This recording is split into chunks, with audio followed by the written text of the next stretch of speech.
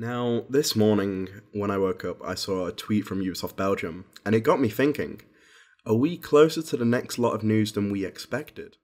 Now, the last few weeks, I have to start off by saying thank you. The support has been insane. Both my videos on permadeath and the Watch Dogs Games Guide did phenomenal, and I'm genuinely so pleased how well they turned out. Now, January has been the biggest month for news in a long time in regards to Watch Dogs Legion. We saw the BBC go out to Ubisoft Studios and do something different.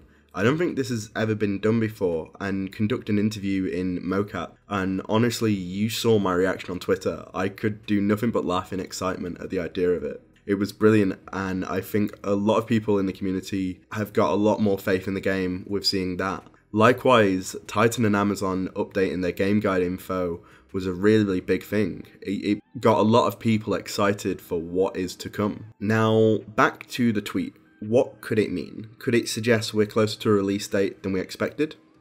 No other Ubisoft pages have discussed this, and likewise there seems to be nothing on the Instagram side at the time of recording this audio for the video, except it's now their pinned tweet. Could this have been a one-off, or just a simple nod to Brexit? Well, in less than a week we see the Q3 sales report.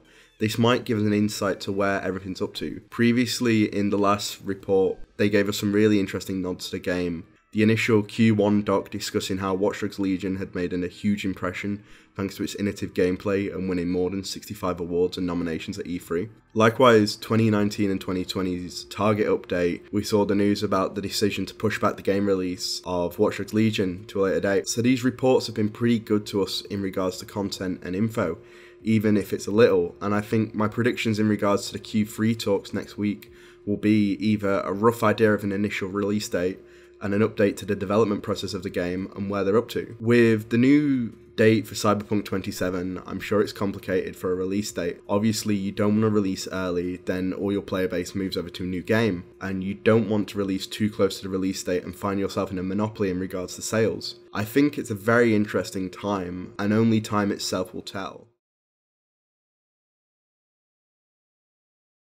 Now, since making the initial video, it would seem a few more Ubisoft departments have popped their heads out the sand.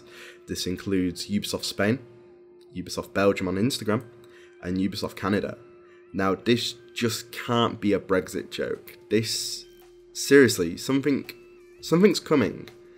And I think this is the beginning of the end. I think in the next few days, it's going to be very interesting.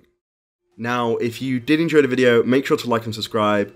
I feel this video was really short, but I just wanted to discuss the new tweet and some recent stuff going on in the Watch Dogs scene in regards to updates and news. I'm really interested to see if anything will come out of the Q3 report next week, and if there is, I'll be sure to let you guys know. As always, thank you, good night.